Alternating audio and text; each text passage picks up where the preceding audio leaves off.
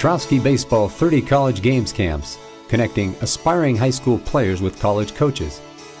With 15 years of experience, working major showcase events around the world, Trosky Baseball has developed the most productive camps in the country, averaging 30 college coaches per event, providing the best player-to-coach ratio. I'm a baseball coach myself, and this is by far the best venue I've been at out of all of them. Players receive on-field position-specific instruction led by the college coaches.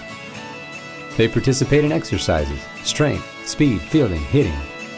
They take batting practice, play in 2 games, and they engage in lectures regarding the mental game and the recruiting process. The camp highlight is the coach's introduction, giving parents and players an opportunity to learn from the college coaches attending camp. The most important part of this process is finding the school that's the right fit for you. They all talk about the importance of character, the makeup of a player, his mental toughness, what kind of passion does he play with. And remember, the eyes of the scout and the recruiter is different than the eyes of your parents and yourself. We see a lot of different things. You leave today and you go, man, I had a terrible day. We're going, I like that kid, and I circle him as a follow. 25 years under Coach Geltz, we've won 9 league championships. We have about 13,000 kids on campus. The biggest majors are education, business, and nursing. It's based for students to get experience in their major.